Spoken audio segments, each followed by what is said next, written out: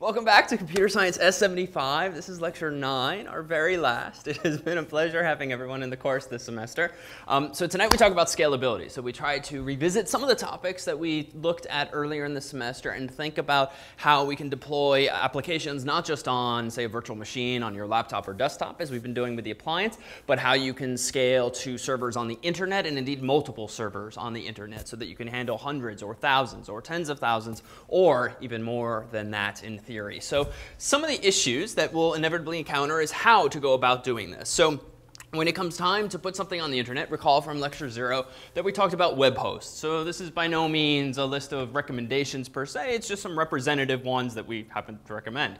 If only because the teaching fellows and I have had prior experiences with these particular vendors. But you can Google around and you can see that there's many, many, many different options these days. However, among the takeaways, hopefully from the summer thus far, has been what kinds of features should you be looking for or expecting minimally in any web hosting company that you might choose?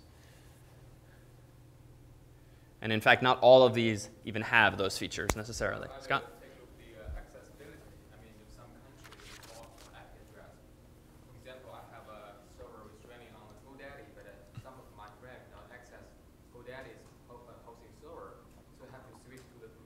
Interesting. OK, good. So if your country or your work or really any network that you happen to be on or people that you know happen to be on block access to certain IP ranges, among them, for instance, GoDaddy's in this case. YouTube is a popular thing to block. Facebook is a popular thing to block. That can be a sticking point. So doing a bit of due diligence or testing first can be a good thing. What else should you look for in a hosting company? Isaac? Good. SFTP in contrast with what? FTP and why? Because SFTP is secure. OK, good. So the S literally stands for secure. And what that means is that all of your traffic is encrypted. And this maybe isn't a big deal for the files that you're transferring. Because after all, if you're uploading like GIFs and JPEGs and video files that are meant to be downloaded by people on the web, well, then who really cares if you encrypt those between your machine and the server? But it is important to have what? Data encrypted. Jack? Exactly. Usernames and passwords, right? I mean, that's one of the biggest failings of something like FTP, which granted is a fairly dated or older protocol, is that it sends also your username and password in the clear, which means anyone sniffing wirelessly around you, anyone sniffing the wired network between point A and B can see in the clear what your username and password are. Yeah? We looked at some hosting companies that offered unlimited everything for a really low price. OK, good. That could be due to virtual hosting.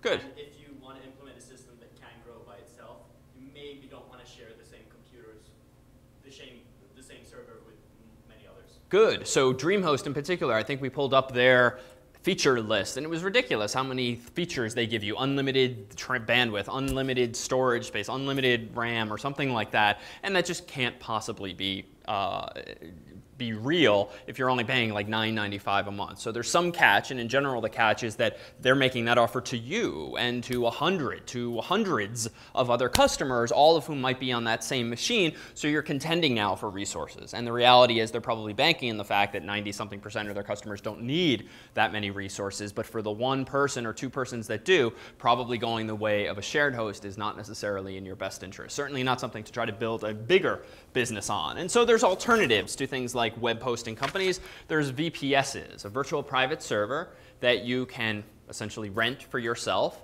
And what's the fundamental distinction between a VPS and a shared web host? Axel? Well, VPS is like our Fedora Linux. It's virtual own machine running on a box, but it's completely its own system. OK, good. Well, and so to be clear, the operating system is largely irrelevant since DreamHost and shared web hosts could also be running Fedora or any operating system. But what's key is that you get your own copy of Fedora or Ubuntu or whatever operating system they happen to be running. Because in the world of VPSs, what they do is they take generally a super fast server with lots of RAM, lots of CPU, lots of disk space, and they chop it up into the illusion of multiple servers using something called a hypervisor, something like a product from VMware or Citrix or other companies, and even open source providers have platforms that allow you to do this, run multiple virtual machines on a physical machine. And so in this world, you're still sharing resources but in a different way. You're instead getting some slice of hardware to yourself, and no one else has user accounts on that particular virtual machine. Now, with that said, the system administrators, the owners of the VPS company, they themselves, depending on what hypervisor they're using, they might actually have access to your virtual machine and to your files. And frankly, if you have physical access to the machine, you undoubtedly have access to your files, because they can always reboot the virtual machine, for instance, in what's called single user mode or diagnostic mode. And at that point, they're not even prompted for a root password. So realize that even when you're using a VPS, your data might be more secure, more private from other customers, but definitely not the web hosting company itself. If you want even more privacy than that, you're probably going to have to operate your own servers that only you or your colleagues have physical access to. So here's just a list of some of the popular VPS companies. There is one catch. In order to get these additional features or these properties in a VPS, you generally pay more. So instead of $10 a month, $20 a month, you're probably starting at $50 a month or something like that, maybe even in the hundreds, depending on how much you want in the way of resources. And toward the end of today, we'll talk about one particular vendor of VPSs, namely Amazon Web Services, Amazon EC2, their elastic compute cloud that essentially lets you self-service and spawn as many virtual machines as you want, so long as you're willing to pay some number of cents per minute to have that virtual machine up and running. And it's actually a wonderful way to plan for unexpected growth, because you can even automate the process of spawning more web servers, more database servers, if you happen to suddenly get popular, even overnight, or because you've been slashdotted or posted on Reddit or the like, and then you can have those machines automatically power off when interest in your product or website has started to subside. All right, so suppose you are the fortunate sufferer of a good problem, which is that your website all of a sudden is super popular. And this website has maybe some static web content, HTML files, GIFs, and the like, dynamic content like PHP code, maybe even some database stuff, maybe some database stuff like MySQL. Well, how do you go about scaling your site so that it can handle more users? Well, the most straightforward approach is generally what's called vertical scaling. Vertical in the sense that, well, if you're running low on RAM, or you're kind of exhausting your available CPU cycles, or you're running low on disk space, what's the easiest, most obvious solution to that problem? Axel. Get a better processor and more RAM. Good. Get more RAM, more processor, more disk space, and just throw resources or equivalently money at the problem. Unfortunately, there is a catch here. There's sort of a ceiling on what you can do. Why? Why is vertical scaling not necessarily a full solution?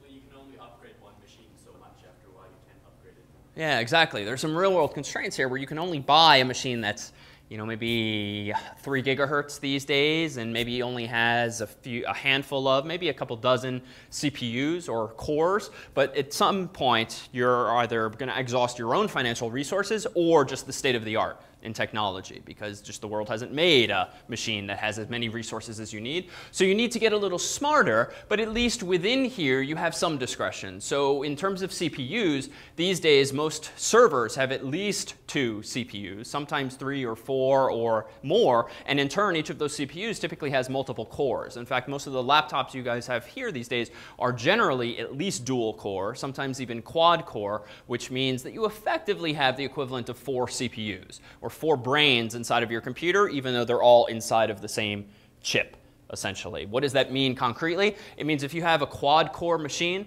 your computer can literally do 4 things at once. Whereas in yesteryear, when you had single-core, single CPU machines, they could only do 1 thing at a time. And even though we humans seem to think that you're simultaneously printing something, you're pulling up a Google map, you're getting email, and all of this stuff seems to be happening simultaneously, the reality is the operating system is scheduling each of those programs to get just a split second of CPU time before giving another program, then another program, a split second of CPU time. And we humans are just so slow relative to today's processors that we don't even notice that things are actually happening serially as opposed to in parallel. But when you actually have quad core, especially in a server, that means whereas in yesteryear with a single core machine you could handle 1 web requests at a time. Now, for instance, you could handle at least 4 at a time, truly in parallel. And even then, a server will typically spawn what are called multiple processes or multiple threads. So in reality, you can at least give the impression that you're handling many more than even 4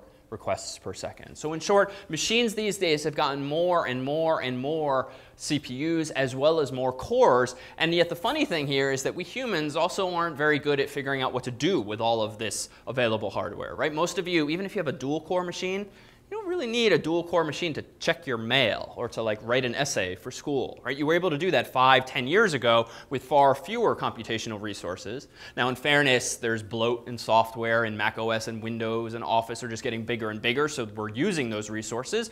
But one of the really nice results of this trend toward more and more computational resources is that the world has been able all the more easily to start chopping up bigger servers into smaller VPSs. And indeed, that's how Amazon and other cloud providers, so to speak, are able to provide people with this self-service capability, as we'll discuss a bit later.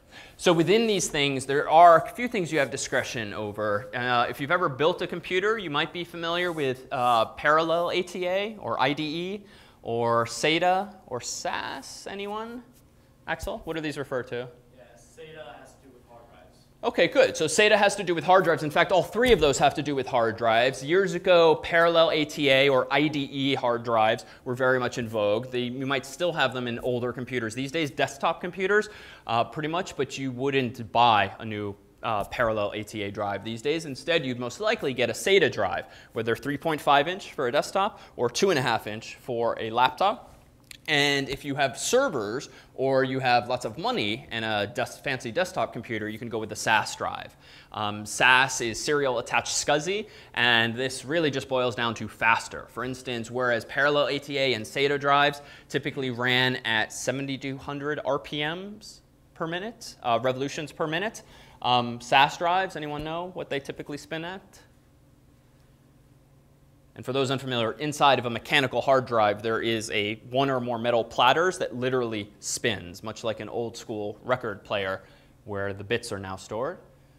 What speed does a SAS drive spin? It's more than 7,200 RPM. Axel? Is it 15,000? Yeah, so 15,000 is where they would typically perform. Sometimes 10,000, but 15,000. So just twice as fast. So that alone gives you a bit of a speed bump. Of course, it comes at a price, literally, more money. But that's one way of speeding things up. So oftentimes, what people will do is for a given website that they're creating, if it has a database, databases tend to write to disk quite a bit, right? Every Facebook update requires writing to disk and then reading back out some number of times. So really, where you might be touching disk a whole lot, people can throw things like SAS drives in their database so that their data can be read or written even more quickly. And what's even faster than mechanical drives these days? Axel? Yeah, solid state drives, SSDs, which have no moving parts, and as a result, electrically perform much better than mechanical drives. But those two cost more money, and they tend to be smaller in size. So whereas you can buy like a 4 terabyte SATA drive these days, 3.5-inch for your desktop, you can buy maximally a 768 gigabyte SSD these days for a lot more money, typically. All right, so let's skip RAID for now. So horizontal scaling. So this is in contrast with what we just discussed, throwing money and throwing more of everything at a problem. Horizontal scaling is sort of accepting the fact that there's going to be this ceiling eventually. So why don't we instead architect our system in such a way that we're not going to hit that. Rather, we can kind of stay below it by even using not state-of-the-art hardware and the most expensive stuff we can buy, but cheaper hardware. Servers that might be a few years old, or at least are not the top of the line so that they'll be less expensive. So rather than get few or one really good machine, why don't we get a bunch of slower or at least cheaper machines instead, plural number of machines. So this is just a picture of a data center, which is just meant to conjure up the idea of scaling horizontally and actually using multiple servers to build out your topology. But what does this actually mean? Well, if you have a whole bunch of servers now, instead of just one, what's the relationship now with lecture 0, where we talked about HTTP and DNS? Right, the world was very simple a few weeks ago when you had a server and it had an IP address, and that IP address might have a domain name or host name associated with it. And we told that story of what happens when you type in something.com, enter on your laptop, and you get back the pages on that single server. But now we have a problem if we have a whole aisle's worth of web servers. Axel? Well, you're going to have a way to treat each request so that it doesn't end up at one machine. Okay. So that the request can be distributed over all machines. Okay, good. So now if we get an inbound HTTP request, we somehow want to distribute that request over all of the various web servers that we might have, whether it's 2 web servers or 200. The problem really is still the same. If it's more than one, we have to somehow figure that out. So let me put up a fairly generic picture here. Let me flip past those to this guy here. So if we have a whole bunch of servers on the bottom here, server 1, 2, ... and on the top we have some number of clients, just random people on the internet, we need to interpose now some kind of black box that's generally called a load balancer, depicted here as a rectangle, so that the traffic coming from people on the internet is somehow distributed or balanced across our various back-end servers, so to speak. So it might still be the case that server 1 and 2 and so forth have unique IP addresses. But now when a user types in something.com and hits enter, what IP address should we return? How do we go about achieving the equivalent of this man in the middle who can somehow balance load across all n servers? Well, let the return the IP address to the load balancer, send the request to the load balancer, and then let the load balancer handle which computer to send it to. OK, good. So instead of in DNS returning the IP address of server 1 or server 2 or server ... you could instead return the equivalent of the IP address of this black box, the load balancer, and then let the load balancer figure out how to actually route data to those backend servers. So that's actually pretty clean. So now if the load balancer has a public IP address, the backend servers now technically don't even need public IP addresses. They can instead have private addresses. And what was the key distinction between public and private IPs back in lecture 0? Anyone over here? Yeah? Lewis? The rest of the world can't see private IPs. Exactly. So the rest of the world, by definition of private, can't see private IP addresses. So that seems to have some nice privacy properties in that if no one else can see them, they can't address them. So those servers, just by nature of this privacy, can't be contacted, at least directly, by random adversaries, bad guys on the internet. So that's a plus. Moreover, the world has been running out of version 4 IP addresses. The 32-bit IP address has come into scarcity for some time now. So it's just hard or sometimes expensive to get enough IP addresses to handle the various servers that you might buy. So this alleviates that pressure. Now we need one IP and not multiple for our servers, because we can give these backend servers like a number like 192.168, which most of you have in your home routers probably, or 10 dot something, or 172.16 something. All of those to mark the start of a private IP address. So that works. All right, so the load balancer has its own IP address now. It gets a request from some client on the internet. How, using jargon from lecture 0 onward, can the load balancer decide or get that data to one of the backend servers? How could we go about implementing that? Axel? Well, you would probably first want to figure out which server to send it to. So you want to check if somebody has available CPU cycles that they're not using. OK. So, and once you see that there's one server with enough CPU cycles to handle that request, send a local request, the same request but locally inside your server network OK. to that machine, get back whatever it is that the client requested, and then the load balancer sends it back to the client. Excellent. So this request arrives then at the load balancer. The load balancer decides to whom he wants to send this packet, server 1 or 2 or ... And you can make that decision based on any number of factors. So Axel proposed doing it based on load, like who is the busiest versus the least busy. Odds are I should send my request to the least busy server in the interest of optimizing performance all around. So let's assume that there's some way, as demarcated by those black arrows, of like talking to those backend servers and saying, hey, how busy are you? Let me know. So now the load balancer figures out it wants to send this particular request to server 1. So it sends that request to server 1 using similar mechanisms, TCP/IP, much like the packet, how it traveled to the load balancer in the first place. The server then gets the packet, does its thing, and says, oh, they want some HTML file. Here it is. The response goes to the load balancer. The load balancer then responds to the client, and voila. So that works. What are some alternatives to load balancing based on the actual load on these servers? So load in general refers to how busy a server is.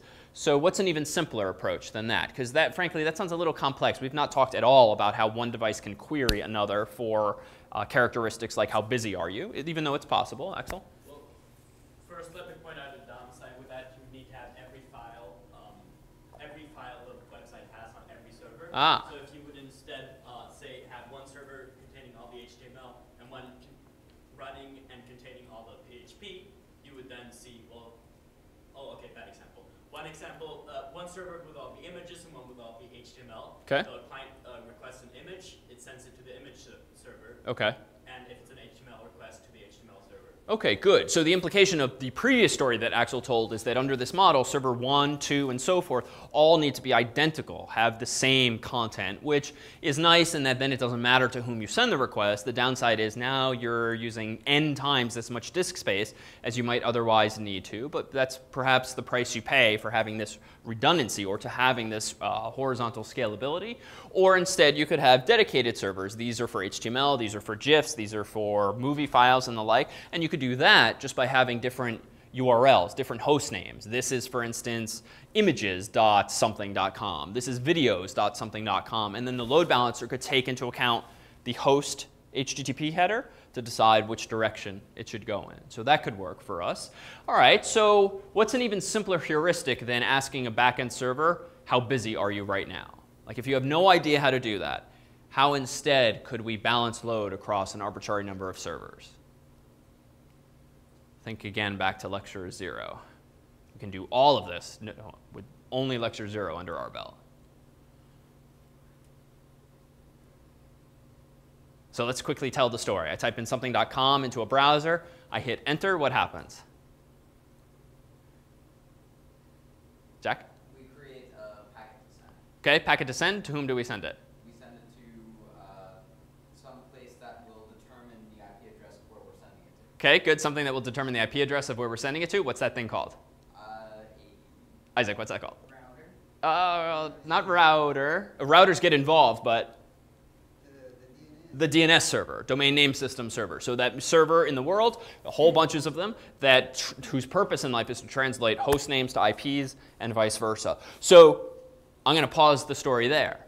That seems to be an opportunity now for us to return something. Yeah? Could you do some DNS tricks and return different IP addresses based on what the user requested? Good. So this black box, this load balancer, maybe it's just a fancy DNS setup whereby instead of returning the IP address of the load balancer itself, maybe instead the DNS server just returns the IP address of server 1 the first time someone asks for something.com. And the next time someone requests something.com, it returns the IP address of server 2, followed by server 3, followed by ... and then wrapping around eventually to server 1 again. So this is actually generally called round robin, and you can do this fairly easily. This is just a snippet of a popular DNS server called Bind. Berkeley Internet Name Daemon, I believe, is the D. And this just suggests that if you want to have multiple IP addresses for a host name called www, you mention A, which denotes a record. In just refers to an in pointer here, but A is the same as in lecture 0. And then you just enumerate the IP address one after the other. And by default, this particular DNS server, very popular one, Bind, will return a different IP address for each request. So that's nice. It's simple. Again, uses only some knowledge from lecture 0, even though granted you have to know how to configure the DNS server. But you don't need any fancy bidirectional communication with the backend servers in this model. So that's nice. But there's a price we pay for this simplicity. If we only do round robin, where again we just spit out a different IP address each time, and let me make this more concrete, just so this isn't quite as abstract. Let me open up a terminal program here.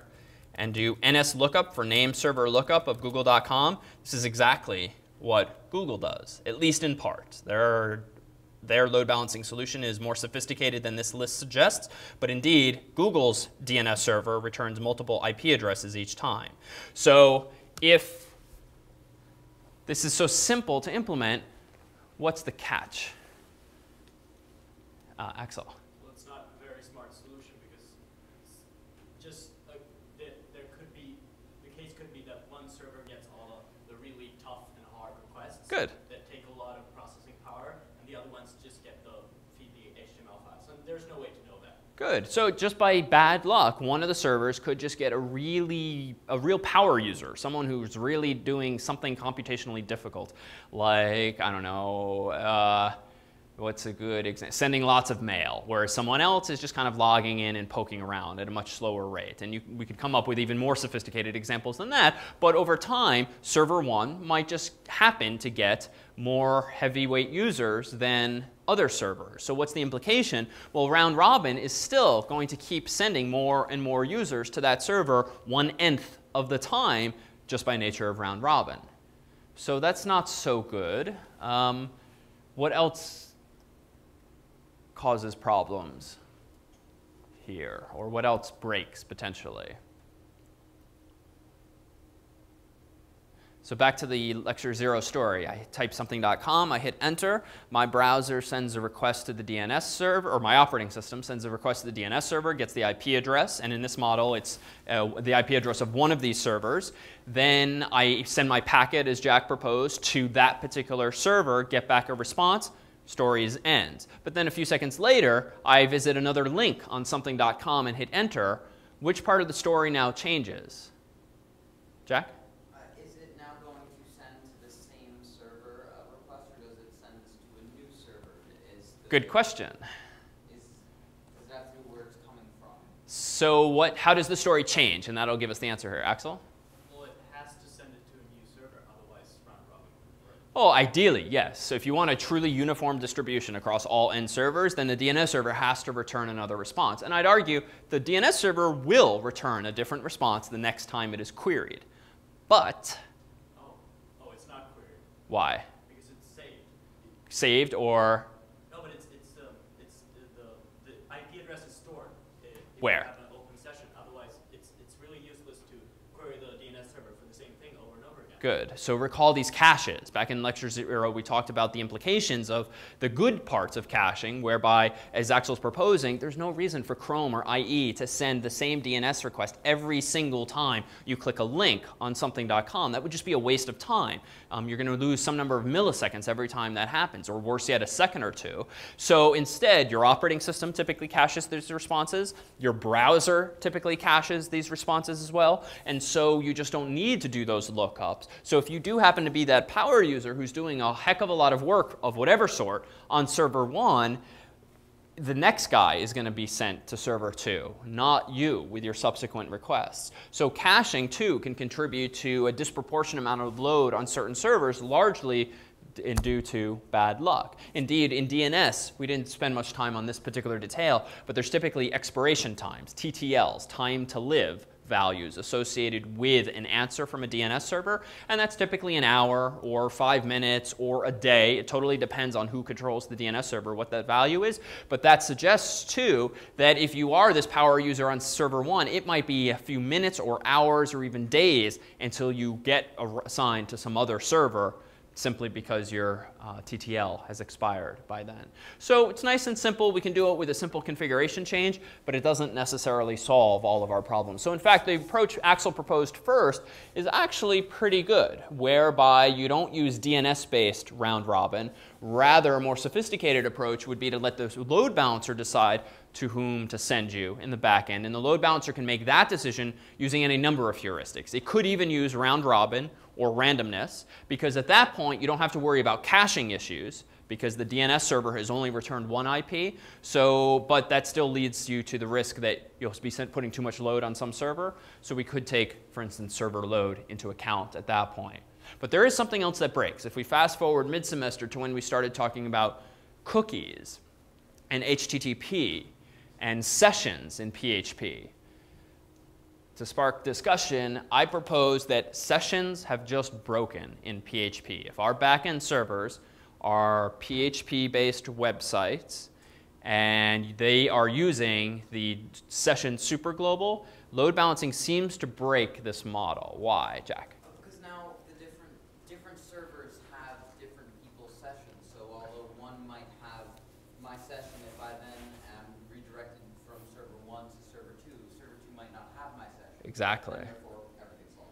So sessions, recall, tend to be specific to the given machine. We saw examples involving /temp, which is a temporary directory on a Linux system where sessions are typically saved as text files, serialized text files. So that means, though, that your session might be sitting on the hard drive of server 1. And yet, if by random chance you are sent via round robin to server 2 or server 3 instead of server 1, in the worst case, you're going to see the same website, but you're going to be told to log in again, for instance, because that server doesn't know that you've logged in. Well, okay, fine. You kind of bite your tongue and you type in your username and password again and hit enter. And suppose you're a really good sport and you do this for all end servers. You have no idea why something.com keeps prompting you to log in, but eventually you will have a session cookie on all of those servers. The catch then, though, is that if something.com is an e-commerce site, and you're adding things to your shopping cart, now you literally have put a book in your cart over here, a different book in this cart, a different book in this cart, and when you check out, you can't check out the aggregates.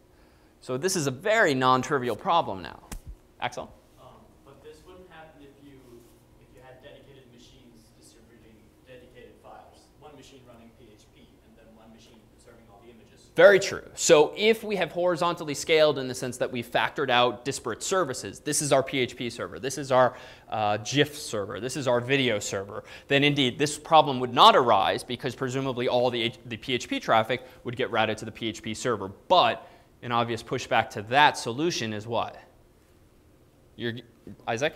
Well, if one of them crashes, you lose all images.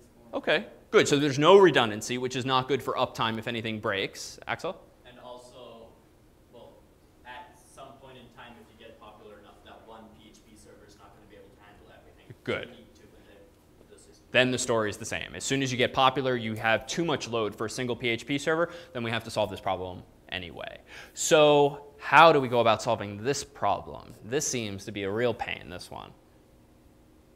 And to be clear, the problem now is that inasmuch as sessions are typically implemented per server in the form of like a text file like we saw in /temp, then you can't really use round robin. You can't really use true load balancing, taking into account each server's load, because you need to make sure that Alice, if she's initially sent to server 1, subsequently gets sent to server 1 again and again and again for at least an hour or a day or some amount of time so that her session is useful. Jack? is there a way to create a server that's specially dedicated to store everyone's sessions and all the sessions are started there? And then Excellent. Yes, so absolutely. We could just continue this idea of factorization and factor out not the various types of files, but a service like session states. So if we instead had a file server, like a big external hard drive, so to speak, that is connected to all of the servers, 1 and 2 and 3, so that anytime they store session data, they store it there instead of on their own hard drive, then this way we could share state. So indeed, that could be a solution here. Axel? I don't know if the load balancer has that function, but maybe instead of having an extra server that all the other servers need to query, Okay. the load balancer, because all traffic goes through that anyhow. But if the load balancer stores the session. Okay, so that's not bad at all. So we already have a man in the middle here. It's a black box, but there's no reason it couldn't be a server with hard disk space. So why not put the sessions on the load balancer? That could absolutely work. So let me be difficult then, and whether we put the sessions in the load balancer or whatever, that it's no longer a load balancer, then it's obviously doing more. It's more of a server that happens to be balancing load and storing sessions. Whether we put sessions there in that black box or elsewhere in a new box on the screen, we seem to have introduced a weakness now in our network topology, because what if that machine breaks? It would seem to be the case that even though we have n servers, which in theory those guys are never all going to die at once, assuming that it's not the power or electricity or something stupid like that that's somehow related to all of them, but odds are they're not all just going to up and die simultaneously. So we have really good redundancy in our server model right now, but as soon as we introduce just a database or a file server for our sessions, If that guy dies, then what was the point of spending all this money on all of these backend servers? Our whole site goes down because we have no ability to remember that people are logged in. If we can't remember they're logged in, no one can buy anything. So how do we fix that problem? So we've solved one problem, but if you think of that sort of old visual where you have like a garden hose with lots of leaks in it and you plug one of them with one hand, all of a sudden a new leak springs up elsewhere. That's kind of what's happened here. We've solved the problem of shared state, but now we've sacrificed some robustness, some redundancy. How do we now fix the latter?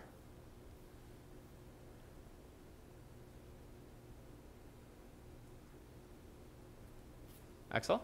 It's probably not the solution you're looking for, but the hardware on your load balancer could be built such that things on your hard drive doesn't simply go missing. RAID 5, for example. OK, good. So we could just use a sort of different approach to storing our data. And rather than just store it on the hard disk as usual, we could use something called RAID. So actually, this is a good way to tie in the thing we skipped over a moment ago. Let me just pull up something to write on here.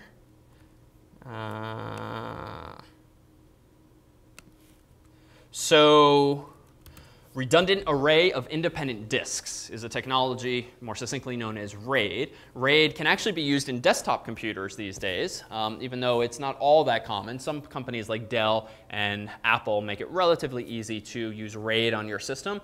And what does this mean? Well, RAID can come in a few different forms. There's something called RAID 0. There's something called RAID 1. There's something called RAID 5. There's something called RAID 6. There's something called RAID 10. And there's even more. But these are some of the simplest ones to talk about. So all of these variants of RAID assume that you have multiple hard drives in your computer for different purposes potentially. So in the world of RAID 0, you typically have 2 hard drives that are of identical size, terabyte, 2 terabytes, 512 gigabytes, whatever it is, 2 identical hard drives, and you do what's called stripe data across them, whereby every time the operating system wants to save a file, especially big files, it will first write to this drive a bit, then to this one, then to this one, then to this one. The motivation being these hard drives are typically large and mechanical with spinning platters like we discussed earlier, and so it might take this guy a little while to write out some number of bits. Now that's going to be split second in reality, but that's a split second we don't really have when we're trying to service lots of users. So striping allows me to write some data here, then here, then here, then here, then here, then here, effectively doubling the speed at which I can write files, especially large ones, to disk. So RAID 0 is nice for performance. However, RAID 1 gives you a very different property. With RAID 1, you still have 2 hard drives, but you mirror data, so to speak, across them, so that anytime you write out a file, you store it both places simultaneously. There's a bit of performance overhead to writing it in 2 places, albeit in parallel, but the upside now is that either of these drives can die, and your data is still perfectly intact. And it's actually an amazing technology because even if you just have this in your desktop computer, you have 2 drives, one of them dies just because of bad luck, there's a defect, or it's multiple years old and it just upped and died. So long as the other one is still working, the theory behind RAID is that you can then run to the store, buy another hard drive that's at the same size or bigger, plug it into your computer, boot back up, and typically automatically, the RAID array will rebuild itself, whereby all of the data that's on the remaining drive will copy itself automatically over to the new one. And after a few minutes or hours, you're back to a safer place, whereby now even the other drive can up and die. Sometimes you have to run a command or choose a menu option to induce that, but typically it's automatic. You can do it even sometimes in some machines while the computer's still on, so you don't even have to suffer any downtime. So that's great. RAID 10 is essentially the combination of those 2. You typically use 4 drives, and you have both striping and redundancy. So you sort of get the best of both worlds, but costs you twice as much because you need twice as many hard disks. RAID 5 and RAID 6 are kind of nice middle grounds with RAID 1. Or nice variants of RAID 1, whereby RAID 1's kind of pricey, right? Rather than buy 1 hard drive, I literally have to spend twice as much and get 2 hard drives. RAID 5's a little more versatile, whereby I typically have, say, 3 drives, 4 drives, 5 drives, but only one of them is used for redundancy. So if I get 5 1 terabyte drives, I have 4 terabytes of usable space. So I'm only sacrificing 1/5 in that case of my available disk capacity, whereas in RAID 1, you're sacrificing 1/2.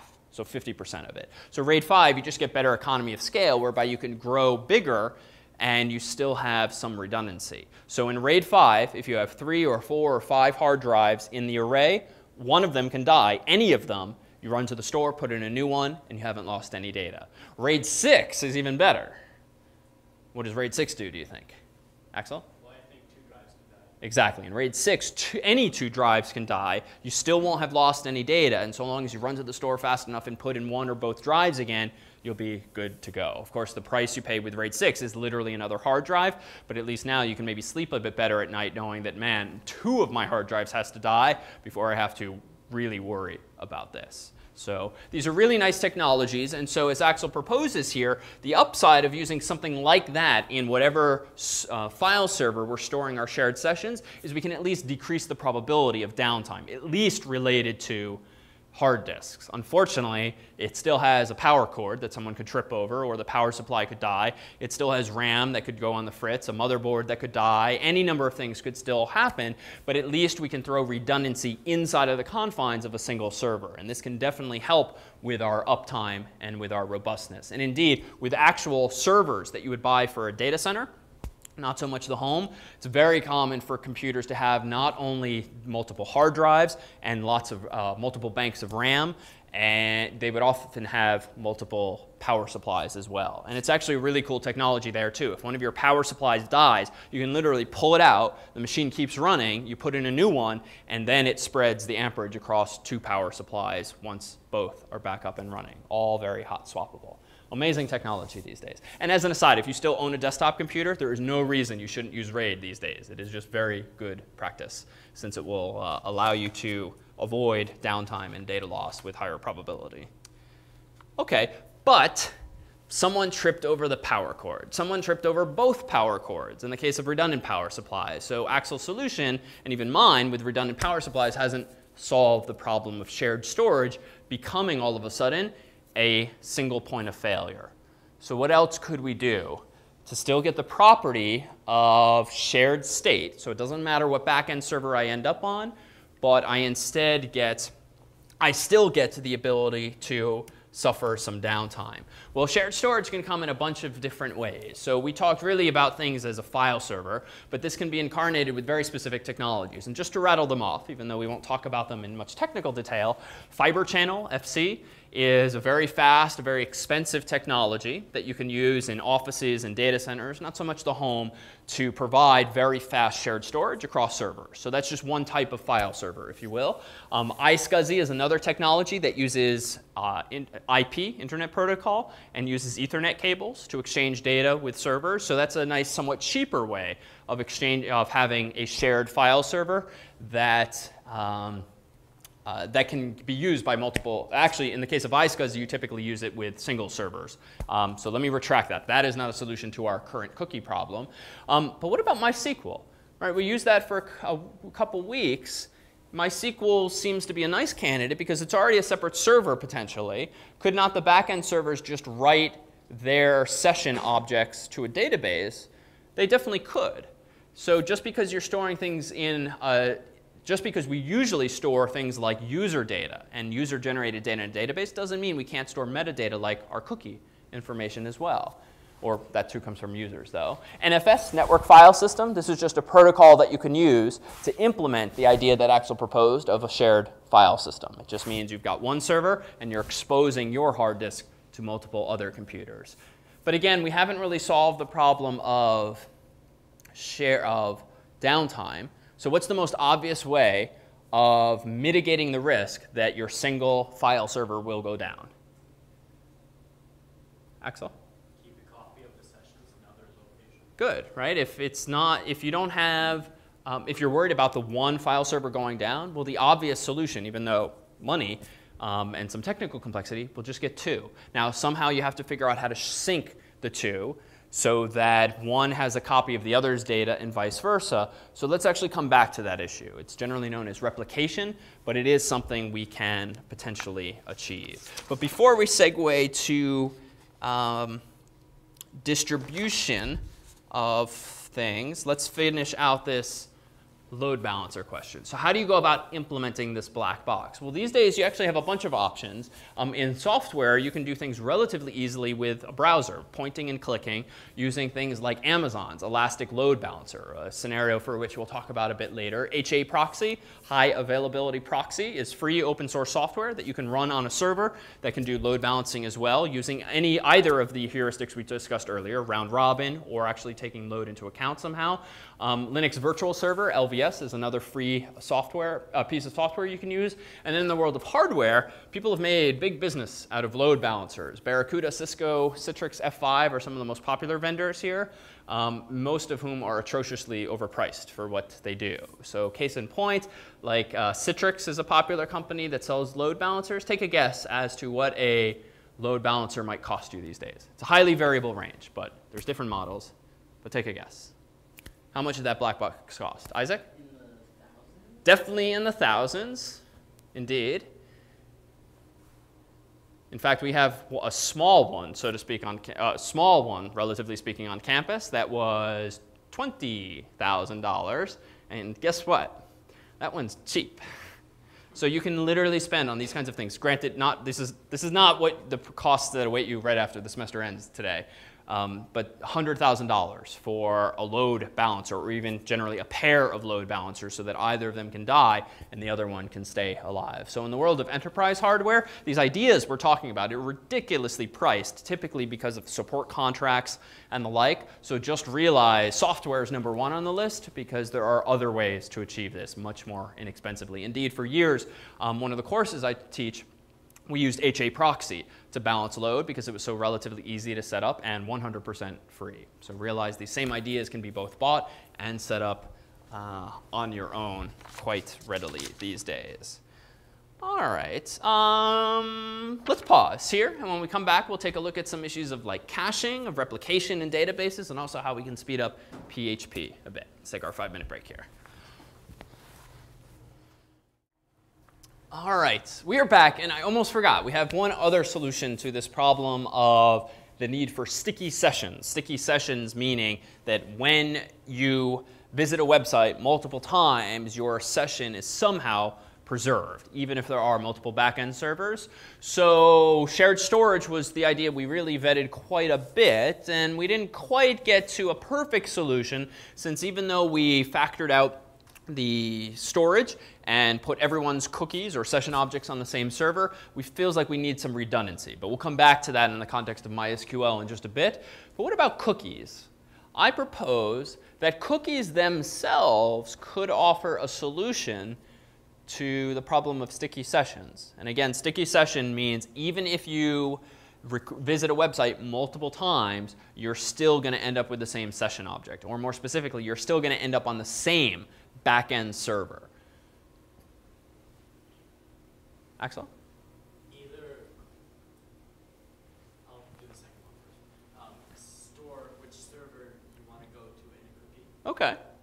Or store everything in cookies, but that's not a good solution. Okay, yeah, so storing everything in cookies is probably bad, because one, then it's really starting to violate privacy, because rather than store a big key, you're going to store like the ISBNs of all of the books in your shopping cart, and that might be fine, but feels like your roommates and family members don't need to know what is in your cookies. Moreover, cookies typically have a finite size of a few kilobytes, so there's definitely going to be circumstances in which you just can't fit everything you want to in the cookie. So, you know, an interesting idea, but probably not the best. So you could store the ID of the server in a cookie so that the user, the second and third and fourth times they visit your website, as by following links or coming back some other time, they are going to present the equivalent of a hand stamp saying, hey, I was on backend server 1, send me there again. So that's a pretty nice idea. There is at least one downside here. What do you not like potentially about this idea of storing in a cookie that gets put on the user's browser, that they subsequently transmit back to you, the number of, or the ID of the server to which they should be sent?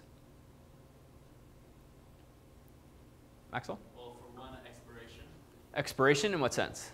Well, a cookie expires after a certain Okay, so eventually a cookie is going to expire, though we saw a couple lectures ago we could make it expire in 10 years if we really wanted to. And frankly, we're never going to avoid that. Even if we had a single server, cookies could eventually expire. So at least that's not a new problem. So I'm not too worried about expiration now, because that's not a problem new to us simply because of load balancing. Does anything not feel right about storing the ID of the server in the cookie?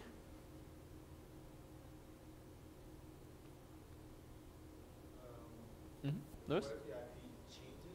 Yeah, so if we just put like the backend IP, so the private IP address in the cookie, you know, what if the IP changes? What if the IP changes? So that's a little problematic. And it's also one of these principled things. Like, you don't really need to reveal to the world what your IP address scheme is. It's not necessarily something they could exploit, but it's just the whole world doesn't need to know that. Moreover, we can implement the same idea by still storing a cookie on the user's computer, but why don't we take the PHP approach of let's just store a big random number and then have the load balancer remember that that big random number belongs to server 1 and this other big random number belongs to server 2 and so forth. So a little more work on the load balancer, but in this way then we're really not putting any state that might change or might be a little privacy revealing on the actual user's computer. Moreover, we also take away the ability for them to spoof that cookie just to get access to some other server. Now, whether or not they could do anything with that trick is unclear, but at least we take away that ability altogether, so there's no surprises.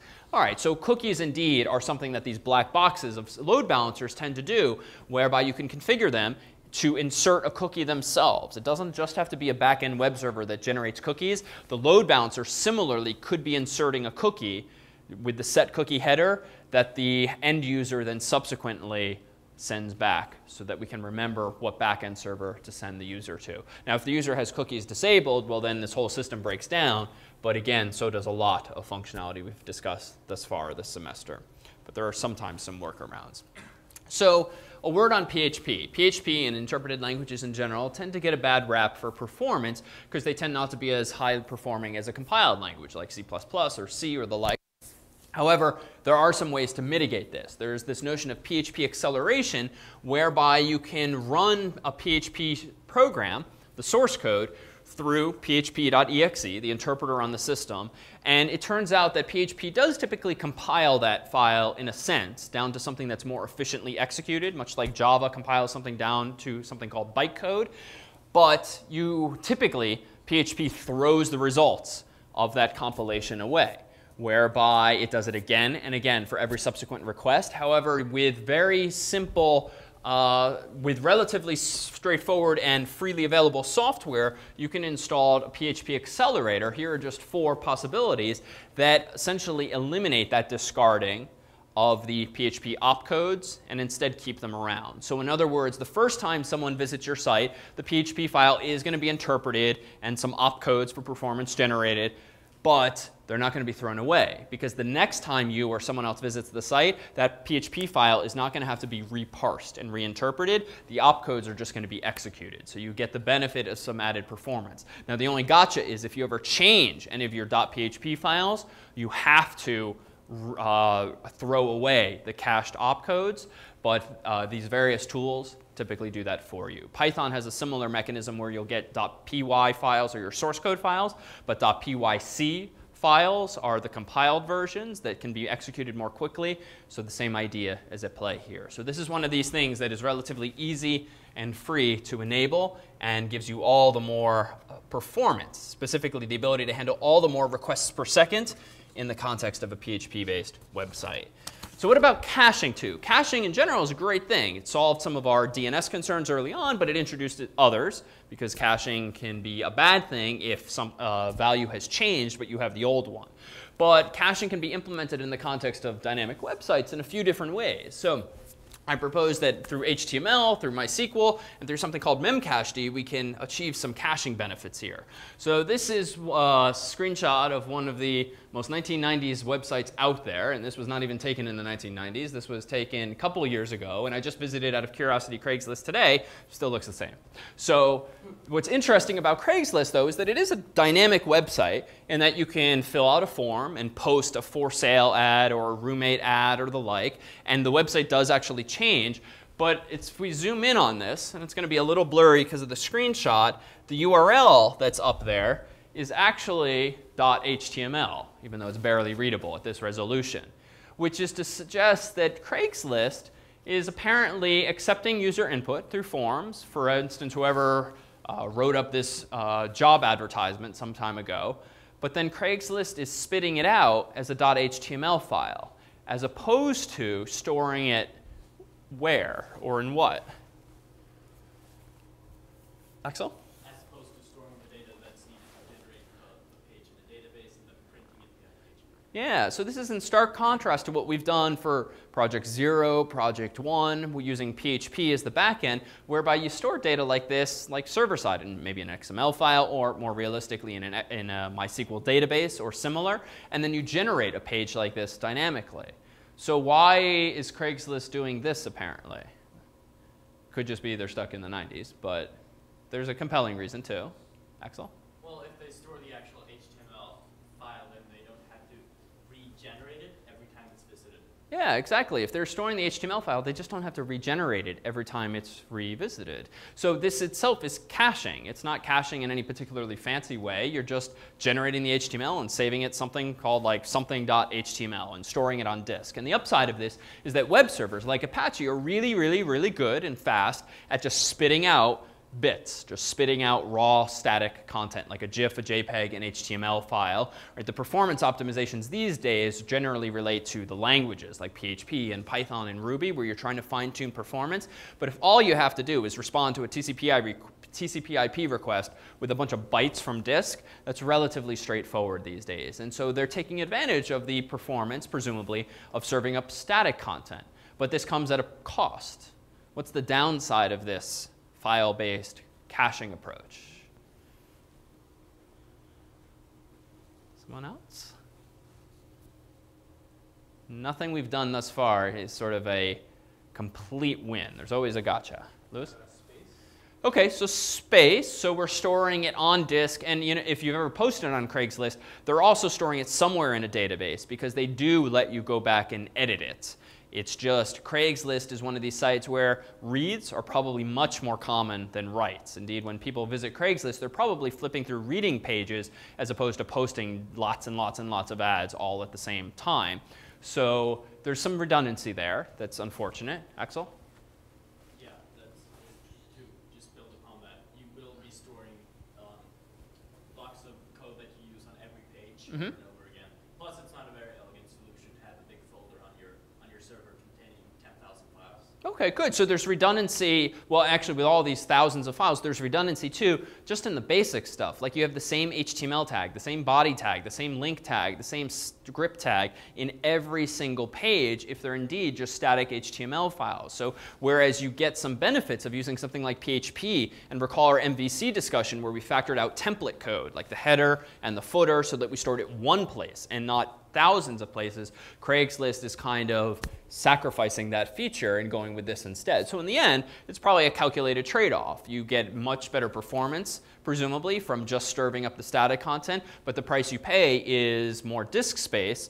But at the same time, you know, for a few $100s, you can typically get even bigger hard drives these days, so maybe that's actually the lesser of the evils. But there is there's another big gotcha here. If you've generated tens of thousands of Craigslist pages that look like this, what's the implication now, and maybe why are they stuck in the 90s? Well, I decided to change the background color. Good. Change the design entirely, which is necessary. I can't do that without editing each one of those 10,000 files, and that could be done automatically, but it's much harder than just editing a generic template that generates it. Exactly. If you want to change the aesthetics of the page and add a background color, change the CSS, or make it the font something other than Times New Roman, it's non-trivial now, because assuming this is a fully intact HTML file with no server-side include mechanism, no like require mechanism like you have in PHP, you have to now change the background color in tens of thousands of files, unless maybe you at least put it in the CSS file. But even then, if it's a less trivial change than color, suppose you want to restructure the HTML of the page, then you really have to do a massive find and replace, or more realistically, probably regenerate all 10,000 plus pages. And we latched onto 10,000 arbitrarily, but it's a lot of pages in this case. So upsides and downsides. They're one of the few people on the internet who do this particular approach, but it does have some value. And I think the last time I read up on statistics, they get by with relatively little hardware as a result, which is definitely compelling. So MySQL Query Cache. This is a mechanism that we didn't use, but it's so easily enabled. On a typical server with MySQL, there's a file called my.cnf for your configuration file, and you can simply add a directive like query cache type equals 1 and then restart the server to enable the query cache, which pretty much does what it says. If you execute a command like select foo from bar where baz equals 1, 2, 3, that could be slow the first time you execute it if you don't have an index or if you have a really huge table. But the next time you execute it, if the query cache is on and that row hasn't changed, the response is going to come back much more quickly. So MySQL provides this kind of caching for identically executed queries, which might certainly happen a lot if a user is navigating your website, going forward and back quite a bit. Memcache is an even more powerful mechanism. Facebook has made great use of this over the years, especially initially. Memcache is a memory cache. So it is a piece of software, a server that you run on a server. It can be on the same server as your web server. It can be on a different box altogether. But it essentially is a mechanism that stores whatever you want in RAM. And it does this in the PHP context with code like this. So this Memcache can be used by all sorts of languages. Here is PHP's own interface to it. And you use Memcache as follows. You first connect to the Memcache server using Memcache Connect, which is very similar in spirit to MySQL Connect, which you might recall from a few lectures back. Then we try, in this example, to get a user. So the context here is it's pretty expensive to do select star from users on my database table, because I've got millions of users in this table, and I'd really rather not execute that query more often than I have to. I'd rather execute it once, save the results in RAM, and the next time I need that user, go into the RAM, go into the cache to get that user rather than touching the database. So there's this sort of tier of performance objectives. Disk is slow, right? Spinning disks especially slow, but fast to serve up. So generally, you might want to store something instead of on disk. You want to store it in a table that has indexes so that you can search it more quickly. For instance, think back to Project Zero. The XML file is relatively small, but at the same time, anytime you wanted to search it, you had to load it from disk, build up a DOM, thanks to the simple XML API, then search it.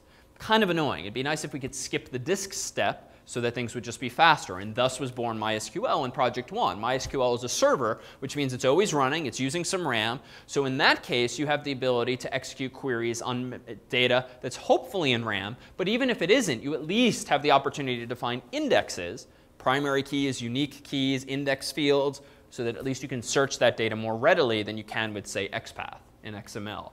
So the next step is not even to use a database, because database queries can be expensive relative to just a cache, which is just a key value store. I want to give you x equals y, and the next time I ask for x, you give me y, and I want it quick, much faster than a database would return it. So here we've gone and connected to the memory cache daemon, the server. In the second line, I am trying to get something from the cache. The arguments to memcache get take the first argument is a reference to the cache that you want to grab something from, and then $ID just represents something like 1, 2, 3, the ID of the user that I want to get. If the user is null, what's the implication apparently? Isaac? Well, you do the query all over again. Okay, good, but in what case would user be null, do you think? When they don't exist. Good, when they're not in the cache. When user 1, 2, 3, or whoever I'm looking for is not in the cache, that variable is going to be null. And so we do this if condition, as Isaac says. And here, there's some somewhat familiar code, PDO, which relates to MySQL in our case.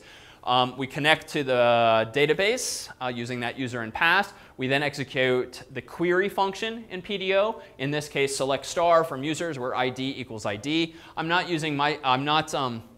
escaping ID, because in this case, I'm assuming that I know it's an integer, so it's not a dangerous string, just to be clear. Then I'm calling fetch to get back an associative array of my data, the user's name, email address, ID, whatever else I've got in my database. But then the last thing I do before, apparently nothing else, because this is out of context, before actually using that user for anything, what am I doing with him? Axel? You're storing it in the cache. Exactly. I'm storing a key value pair in the cache, whereby the key is the user's ID. So this implies that there's an ID field in the user object that came back from the database, from this line here. And the value is the user object itself. So again, a memcache in this case is a key value storage mechanism. And the next time I want to look up this user, I want to look him up by his ID. And case in point, that's what I did in line 2 up top. Now, caches are finite because RAM is finite and even disk is finite. So what could happen eventually with my cache? Just by nature of those constraints. Axel? It gets so big you can't keep it on the machine. Good. So eventually the cache could get so big you can't keep it on the machine. So what would be a reasonable thing to do at that point when you've run out of RAM or disk space for your cache? You're the person implementing memcache itself now. What do you do in that case? You could just kind of quit, unexpected error, but that would kind of be bad and completely unnecessary. What could you do? Isaac? Oh, sorry? Yeah, so some kind of garbage collection. And which things would you collect? What things would you remove from memory?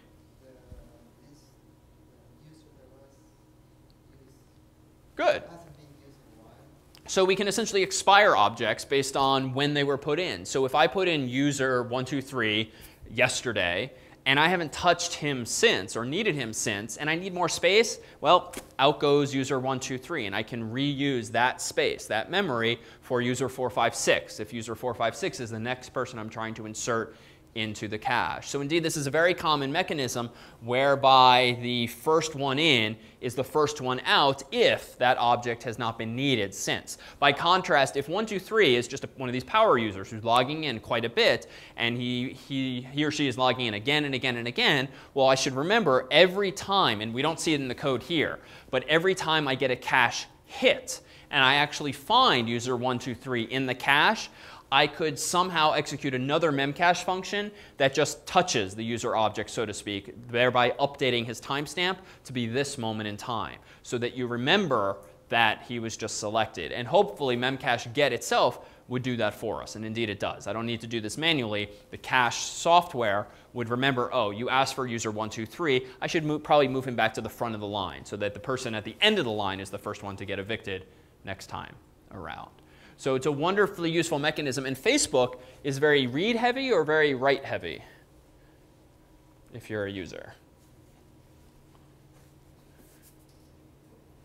It's kind of both these days. You know, early on, it was much more read-heavy than write-heavy because there were no like status updates, and you would just have your profile, and that was about it. So these days, there's definitely more writes, but I'm going to guess that reads are still more common than not, right? When you if you're a Facebook user and you log into your account and you see your news feed, you know, you might have 10, 20, whatever friends show up in that news feed. That's potentially like 10 or 20 queries of some sort, and yet you're probably not going to update your status 30 times in that same unit of time. So odds are Facebook is still a little more read-heavy, which makes caches all the more compelling, because if your own profile isn't changing all that often, at least you might get 10-page views, 100-page views by friends or random strangers before you actually update your status or your profile again. That's an opportunity for optimization. So early on into this day, Facebook uses things like memcache quite a bit so that they're not hitting their various databases just to generate your profile. They're instead just getting the results of some previous lookup, unless it has since expired. Well, on to MySQL optimization so that you can squeeze all the more performance out of your setup. So this table is a little more overwhelming right now than it needs to be, but recall our discussion about MySQL storage engines some time ago. And we talked briefly about MyISAM and InnoDB. Does anyone remember at least one of the distinguishing characteristics of those two storage engines? And again, a storage engine was just like the underlying format that was used to store your database data. I think InnoDB supported transactions. Good. So InnoDB, which is the default these days, so you haven't really needed to think about this much since Project One. InnoDB supports transactions, whereas my ISAM does not. My ISAM uses locks, which are full table locks, but does tend to have some other properties. And this list here is a very long list of the various distinctions among these several storage engines. Transactions is one of them. But there's a few other storage engines here that I thought I would just draw our attention to. So one, you have a memory engine, otherwise known as a heap engine. This is a table that's intentionally only stored in RAM, which means if you lose power, server dies, or whatnot, the entire contents of these memory tables will be lost. But still kind of a nice feature if you yourself want to implement a cache relatively easily by writing keys and values into your database, into 2 columns maybe. You yourself can implement some kind of cache to avoid having to touch maybe much larger tables that you yourself have. So that's an option to you. Archive storage engine. Haven't had to use this, but take a guess as to what it does besides archiving something. What does this engine do for you, do you think?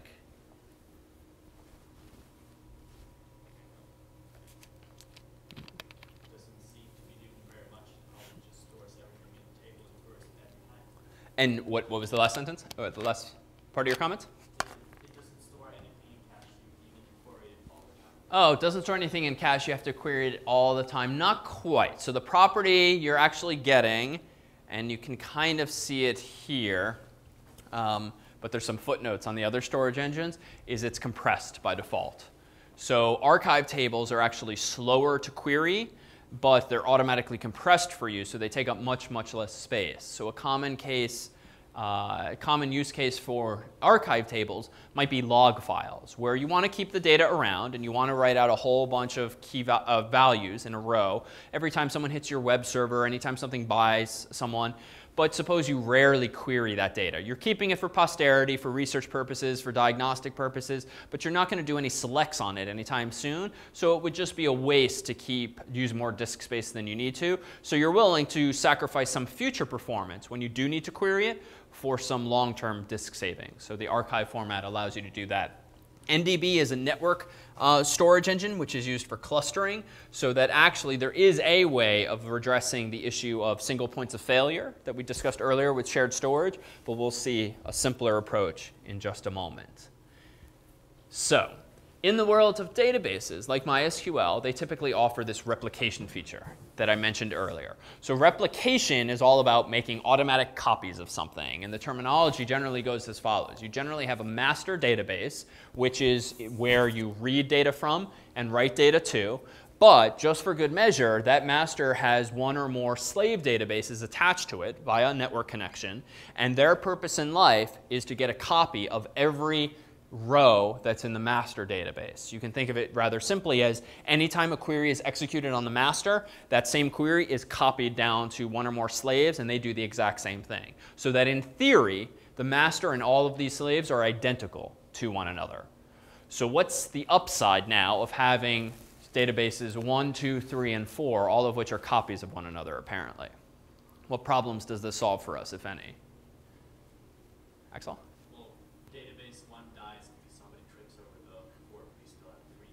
Good. So if database 1 dies because of human error, you trip over the cord, hard drive dies, RAM fizzles out, whatever the case may be, you have literally 3 backups that are identical. So there's no tapes involved, there's no backup server. I mean, these are full-fledged databases. And in the simplest case, you could just unplug the master, plug in the slave, and voila, you now have a new master. And you might have to do a bit of reconfiguration in the databases to promote him to master, so to speak, and then leave servers 3 and 4 as the new slaves while you fix server number 1.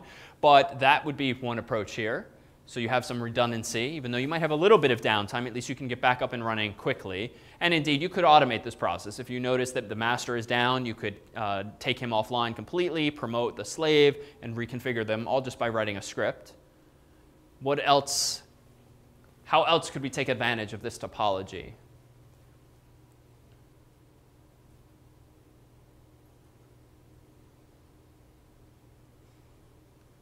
Let me ask a more leading question. In the context of Facebook, especially early days, how might they in particular have made good use of this topology?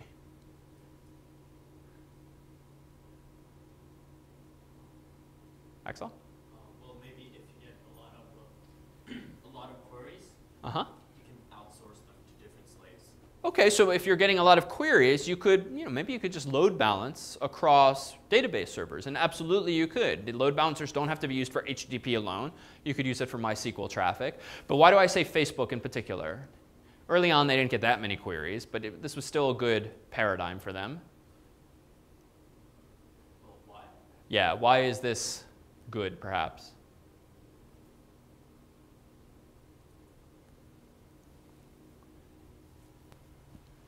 So back to my hypothesis that they're more read-heavy than write-heavy. How can you adapt that reality to this particular topology effectively? Or put another way, why is this a good topology for a website that is very read-heavy and less write-heavy? Ben? Well, if you're reading a lot of load, I think just load balance, you're reading it, if you have to write it, you have to write it 4 times. Okay. But if you're not writing as much, it's not a big deal, and reading is much quicker. Okay, good. So reading can be expedited. So if we kind of combine Ben and Axel's proposals here, for a read-heavy website like Facebook, certainly in the early days, you could just write your code in such a way that any select statements go to databases 2, 3, or 4, and any inserts, updates, or deletes have to go apparently to server 1, which even though that query then has to propagate to servers 2, 3, and 4, it is less common, and that happens automatically. So the code-wise, you don't have to worry about it too much. And if you're suffering a bit of performance there, well, you can just throw more servers at it and have even more read servers to lighten the load further.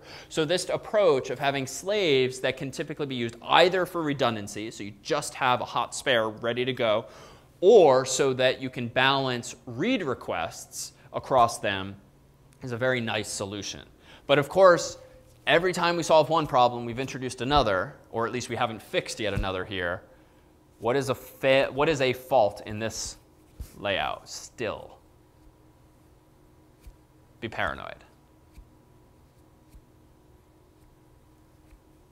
Kind of talked about it earlier, but like what if one dies, right? Unless there's got to be some blip on the radar here because we have to like promote a slave and, right? So you still have a single point of failure here, at least for writes. We could keep Facebook alive by letting people browse profiles and read profiles, but status updates, for instance, could be offline for as long as it takes us to promote a slave to a master. Feels like it'd be nicer, or at least our probability would be better of uptime if we instead had not just a single master, but again, let's just throw hardware at the problem. So another common paradigm is actually to have a master-master setup, whereby, as the labels imply and as the arrows suggest, this time you could write to either server 1 or 2. And if you happen to write to server 1, that query gets replicated on server 2 and vice versa. So now you could keep it simple. You could always write to 1, but then the query goes to number 2 automatically. Or you could write to either, thereby load balancing across the 2, and they'll propagate between each other. But in this case here, if you've laid out your network connections properly, either 1 or 2 can go down, and you still have a master that you could read from. And you could even implement this in code. Recall, very simply, we had the MySQL connect function weeks ago, or even the PDO constructor function, which tries to connect to a database. You could implement this in PHP code. If MySQL connect fails when connecting to server 1, then just try server 2. So you yourself could build in some redundancy so that now we could lose server 1 or 2 and not have to intervene as humans just yet, because we at least still have a second master that we can continue writing to, even though server 1 is now offline for some amount of time. All right, but we still have to route traffic there. So in pursuit of this idea of load balancing, here's a more complex picture that starts to unite some of our web ideas and some of our database ideas. So at the top there, we have some kind of network. We have a load balancer in between, and then we have this front-end tier. So web servers are typically called a tier, a service tier. This is a multi-tiered architecture, would be the jargon here. And those web servers now apparently are routing their requests through what in order to reach some MySQL slaves for reads? Who's the man in the middle here? Yeah, Axel? For reads, it would be the load balancer. Okay, so for reads, yeah, we have a second load balancer depicted here. Frankly, in reality, they could be one and the same. They could be the same device, but just listening for different types of connections. But for now, they're drawn more simply as separate. Now we have one MySQL master, so we also have wires or arrows pointing from the web servers to the master, and the master, meanwhile, has some kind of connection to the slaves. So not bad. No, frankly, this is starting to hurt my brain because now what was a very simple class where you have a nice self-contained appliance on your machine, on your laptop, does everything, web, database, caching, anything you want it to do. My God, look at all the things we have to wire up now, and it's still not perfect. What could die here? What are our single points of failure? Jack? Oh, Isaac? Sure. Okay, so the MySQL master. We haven't really solved that problem. So kind of be nice to steal part of the previous picture and maybe insert it into here. Jack? Same thing. Axel? Any of the load balancers. Load balancers, right? So single point of failure is very well defined. Like single point of failure, just look for any bottlenecks here whereby things point in and then go out. Load balancer is one here, load balancer is one there. So it turns out with load balancers for your $100,000, you can get 2 of them typically in the package. And what they tend to do is operate also in what's called, similar in spirit to master-master mode, but in the context of load balancers, it's typically called active-active as opposed to active-passive. And the idea here is with active-active, you have a pair of load balancers that are constantly listening for connections, either one of which can receive packets from the outside world and then relay them to back-end servers. And what they typically do is they send heartbeats from left to right and right to left so that if this guy ever stops hearing a heartbeat from this guy, so to speak, and a heartbeat is just like a packet that gets sent every second or something like that. If this guy stops hearing a heartbeat from this guy, he automatically assumes that this guy must have gone offline, so he's completely in charge now, and he continues to send traffic from the outside world in. Or if you instead have active-passive mode, if this is the active guy at the moment, or rather, if this is the active guy at the moment, and he dies, this guy similarly detects, ooh, no more heartbeat. And what the passive guy will do is promote himself to active, which essentially just means he takes over the other guy's IP address so that all traffic now comes to him. So in short, we definitely need another load balancer in the picture. How it's implemented is not as important to us right now, but having a single load balancer is probably a bad thing, right? And this is the tragedy. You can throw money at, you can throw a lot of brain power at various tiers here, but if you have a lot of web servers, a lot of MySQL servers, but you have one load balancer just because it was really expensive or you didn't know how to configure it properly, like the rest of it is pretty much for naught because you still have things that can die and take down your entire website. So let's make this more complex still. So let's now introduce 2 load balancers, and let's actually introduce an idea of partitioning. And this was actually something that Facebook, coincidentally, did make good use of early on. Back in the day, there was harvard.thefacebook.com. There was mit.thefacebook.com. And the earliest partitioning that they used was to essentially have a different server, as best outsiders could tell, for each school. So they literally just like copied the database, copied the files over to another server, and then voila, thus was born MIT's copy of Facebook. But this is actually, even though this would get kind of messy for 800 million users and thousands of universities and networks, it's pretty clean early on because it's just leverages this idea of partitioning, right? It's kind of, Facebook didn't have a big enough server to handle Harvard and MIT. So why not just get 2 and say Harvard users go here, MIT users go here, and now we've kind of avoided that problem. Now, unfortunately, when BU comes on, we need a 3rd server, but at least we can scale horizontally. Now, there is a catch with partitioning.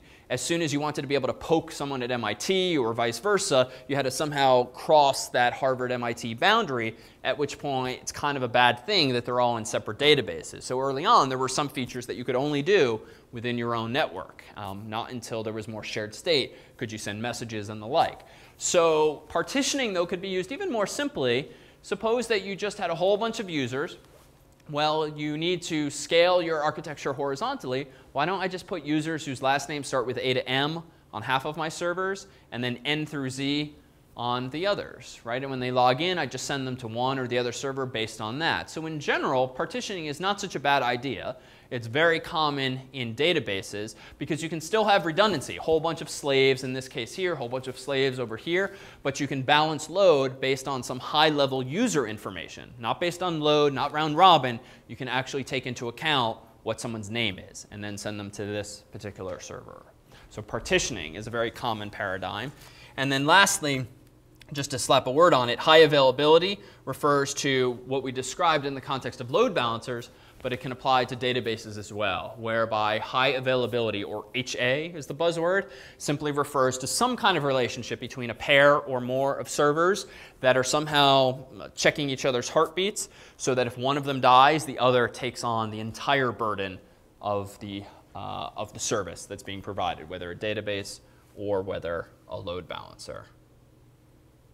So even though we finally got the iPad working, it's a little small to draw on. So what I wanted to do as our final example here is let me raise the screen here. Or one of these buttons will do it. All right, we're going old school now. Our first and last piece of chalk in the class. Let's see. Start with the middle one. All right, let's build ourselves a network here. So we have a need for one or more web servers, one or more databases, maybe some load balancers, but we're also going to try to tie together last week's conversation about security. So we'll have to think about firewalling things out now. So in very simple form, we have here a web server, which I'll draw as www. All right, so that's our web server. And now my website's doing so well that I need a second web server. So I'm going to draw it like this. And now we need to revisit the issue of balancing load. So what felt like one of our best options here? How do I still have the internet, which I'll draw as a cloud here, connected to both of these servers somehow, but I want the property of sticky sessions. So what are my options, or what was my best option? How do I implement sticky sessions? Axel? Use a load balancer and keep all the sessions in one place. OK, good. So use a load balancer and store all the sessions in one place. And that's not OK. So we can actually do one, but not necessarily both of those. Let me interpose now the thing we started calling a black box. So this is some kind of load balancer. Now I still have my backend servers. And here's another one here. OK, and now this is connected here. But I still want sticky sessions. But you know what? Shared states, that sounded expensive. Fiber channel, iSCSI, it sounded complicated. There's a simpler way. How do I ensure that I get sticky sessions using only a load balancer and no shared state yet?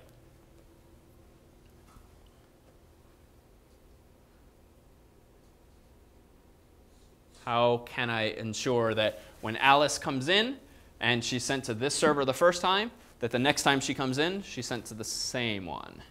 Axel? Remember which server she visits, either through a cookie or saving it in your load balancer or something. OK, good. So why don't we have the load balancer listen at the HTTP level, and when the response comes back from the first web server, let's give them numbers. So let's call this 1 and this guy 2. The load balancer can insert some kind of cookie that allows it to remember that this user belongs on server 1. And how it does that, I don't know. It's a big random number, and it's got a table like PHP does for its sessions, and figures out which server to send her to in this case.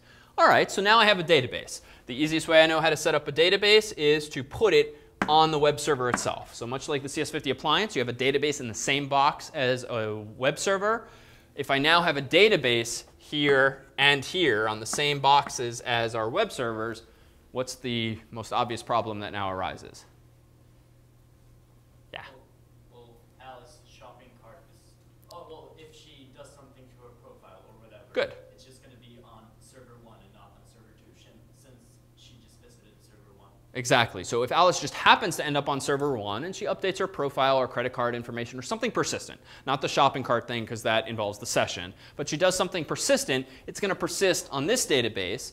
And that's fine, because sticky sessions are solving all my problems now. But she comes back in a week, or she logs in from a different computer, cookie expires, whatever, and she ends up here. What happened to my credit card information? What happened to my profile? I now have no profile because I'm on a different database. So clearly, this is not going to fly unless we partition our users and have the load balancer actually take into account who is this user and then send the user based on Alice's last name always to the same server. So that could be one approach. But for now, let's instead factor out the database and say that it's not on the web servers, it's separate, and it's got some kind of internet connection here. Of course, we've solved one problem, but introduced a new one, which is what? Isaac? Single point of failure. Yeah. So single point of failure again. So how can we mitigate this? Well, we can do a couple of things. We can attach slave databases off of this. And that's kind of nice. But it then involves somehow promoting a slave to a master in the event one dies. So maybe the cleanest approach would be something like 2 master databases. So we'll call this DB1. This will be DB2. And now how do I want to do this? Connect these like this. Isaac, you shook your head. Well, you could connect the 2 databases to each other. OK, so we should probably do this for master-master replication. So that's good.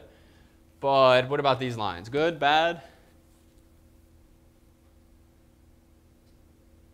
Answer's bad.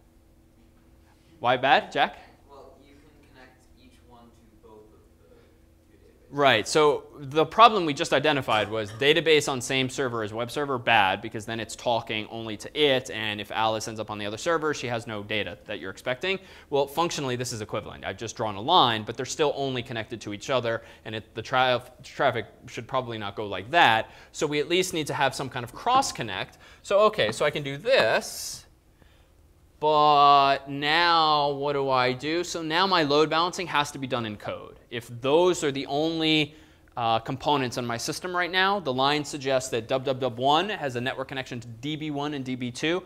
But that means now I have to do something like an if condition only in my PHP code to say if this database is up, right here, else if this database is up right there. And that's not bad, but now your developers have to know something about the topology. If you ever introduce a third master or something like that, although MySQL wouldn't play nicely with that, now you have to change your code. This is not a nice layer of abstraction.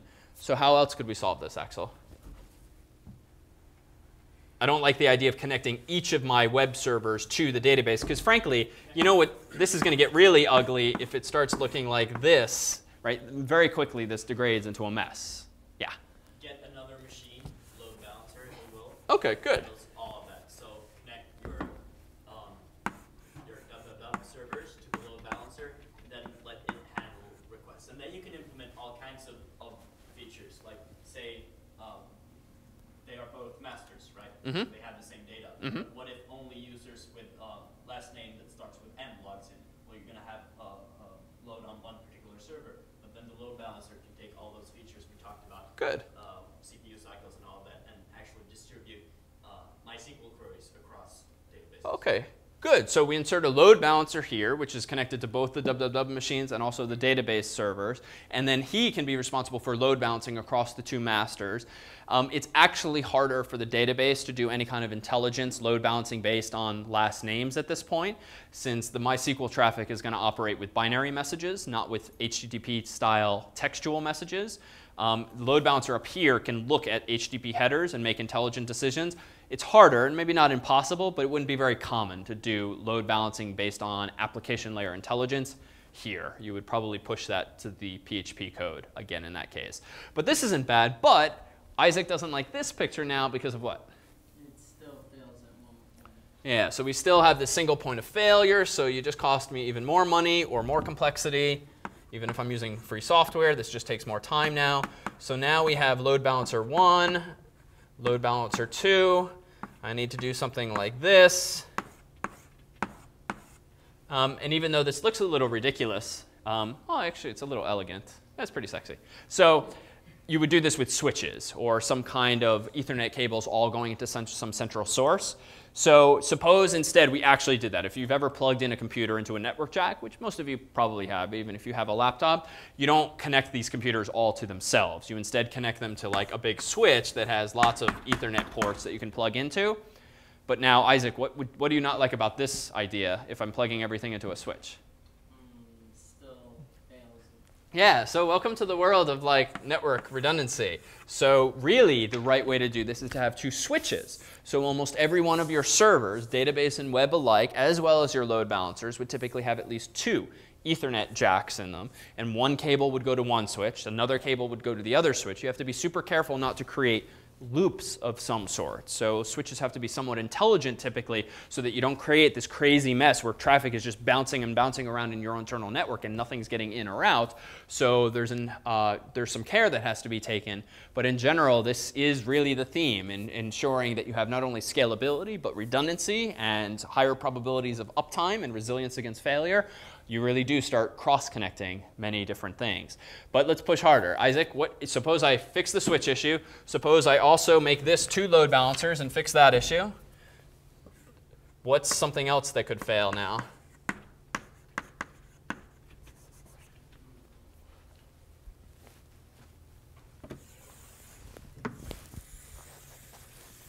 Can't do this on an iPad very well. So this is your data center. Here's the door to your data center. Jack? The building burns down. So that's good. More extreme than I had in mind. I was thinking the power goes out, but that works too. So the building itself burns down or goes offline. You have some kind of network disconnect between you and your ISP, the whole building, or the power indeed does go out. And this has happened. In fact, one of the things that happens every time Amazon goes out is the whole world starts to think that cloud computing, so to speak, is a bad thing because, oh my God, look, you can't keep the cloud up. But the tragedy here is in this perception that cloud computing really just refers to outsourcing of services and sharing resources like power and networking and security and so forth across multiple customers. So Amazon services, EC2, Elastic Compute Cloud, is kind of this picture here whereby you don't own the servers, but you do rent space on them because they give you VPSs that happen to be housed inside of this building. Amazon offers things called availability zones, whereby this might be an availability zone called US East 1. So this is a building in Virginia in that particular case. And what they offer, though, is US East 2 and 3 and 4. They call them A and B and C and D. And what that simply means, in theory, is that there's another building like this, drawn over there, that does not share the same power source, does not share the same networking cables. And so even if something goes wrong in one building, in theory, the other shouldn't be affected. However, Amazon has suffered outages in multiple availability zones, multiple data centers. So in addition to having servers in Virginia, guess where else they have servers? Okay, anywhere else. Yeah, that's actually a pretty hard question. The world's a big place. So the West Coast, and in Asia, and in South America, and in Europe as well, they have different regions, as they call them, inside of which are different data centers or availability zones. But this just means that you can really drive yourself crazy thinking through all the possible failure scenarios, because even though Jack's building burning down is a little extreme, things like that do happen, right? If you have a massive storm, like a tornado or a hurricane that just knocks out power, absolutely could a whole building go down. So what do you do in that case? Well, we have to have a second data center availability zone. I'll draw it much smaller this time, even though it might be physically the same.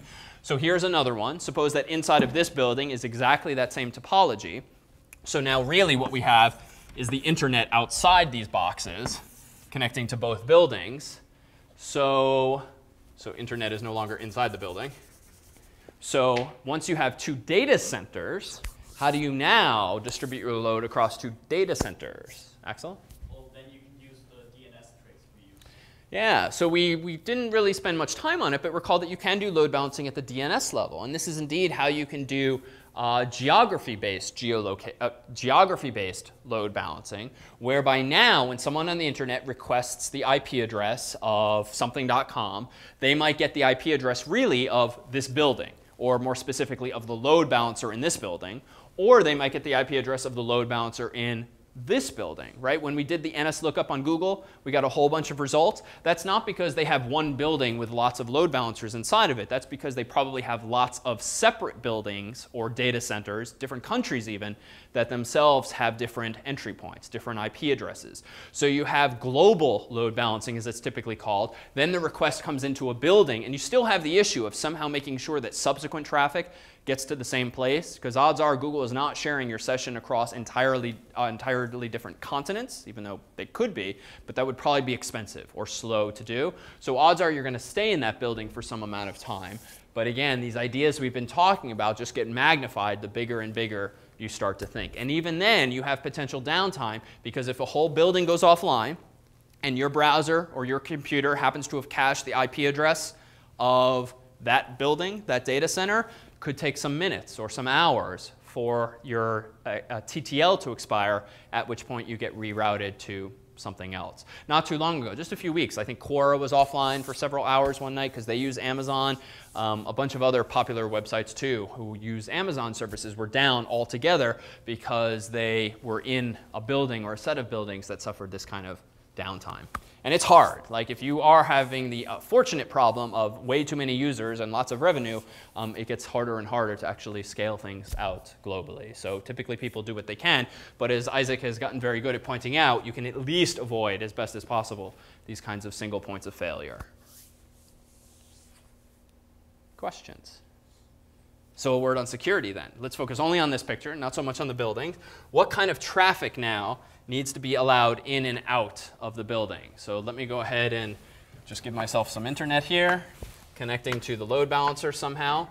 What type of internet traffic should be coming from the outside world in if I'm hosting a website, a LAMP-based website? Yeah. Well, you would want a firewall that allows only port 80 connections. OK, good. So I want TCP, recall, which is one of the transport protocols, 80 on the way in.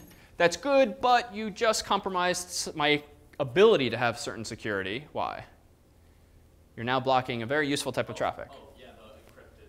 Good. So we also want 443, which is the default port that's used for SSL, for HTTPS-based URLs. So that's good. This means now that the only traffic allowed into my data center is TCP 80 and 443. Now, those familiar with SSH, you've also just locked yourself out of your data center because you cannot now SSH into your data center. So you might want to allow something like port 22 for SSH, or you might want to have an SSL-based VPN so that you can connect somehow to your data center remotely. And again, it doesn't have to be a data center. This can just be some web hosting or some VPS hosting company that you're using. And OK, so we might need one or more other ports for our VPN. But for now, that's pretty good. How about the load balancers? What kind of traffic needs to go from the load balancer to my web servers?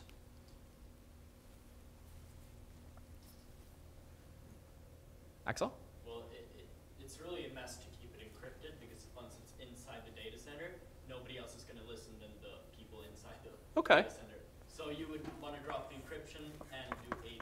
Good. And that's actually very common, to offload your SSL to the load balancer or some special device and then keep everything else unencrypted, because if you control this, it's at least safer. Not 100%, because if someone compromises this, now they're going to see your traffic unencrypted.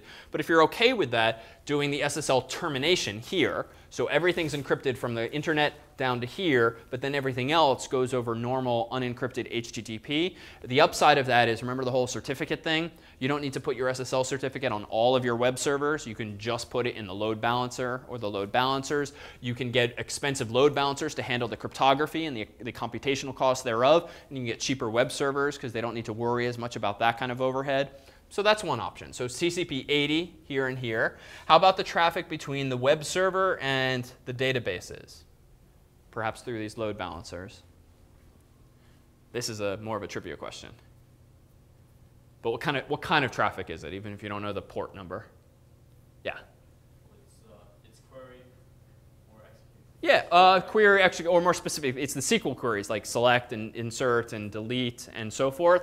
So this is generally TCP 3306, which is the port number that MySQL uses by default. So what does this mean? If you do have firewalling capabilities, and we haven't drawn any firewalls per se, so we do need to insert some hardware into this picture that would allow us to actually make these kinds of configuration changes. But if we assume we have that ability, in large part because all of these things are plugged in, as we said, to some kind of switch, well, the switch could be a firewall itself, and we could make these configuration changes. We can further lock things down. Why? I mean, everything just works if I don't firewall things. Why would I want to bother tightening things so that only 80 and 443 are allowed here, and 3306 is allowed here? And in fact, notice, there's no line between these guys.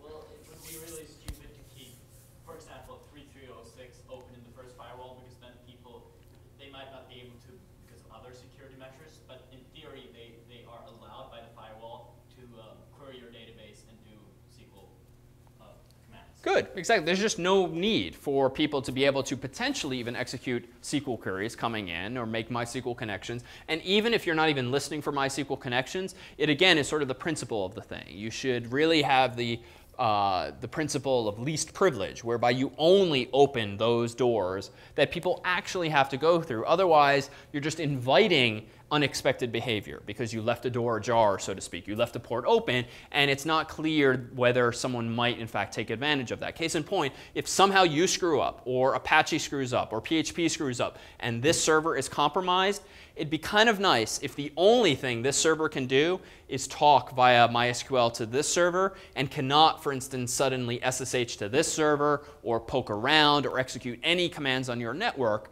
other than MySQL. So at least if the bad guy takes this machine over, he really can't leave this rectangle here that I've drawn. So again, beyond the scope of things we've done in the class, and even though the appliance itself actually does have a firewall that allows certain ports in and out, all of the ones you need, we haven't had to fine-tune it for any of the projects. Realize that you do that even on something like a Linux-based operating system.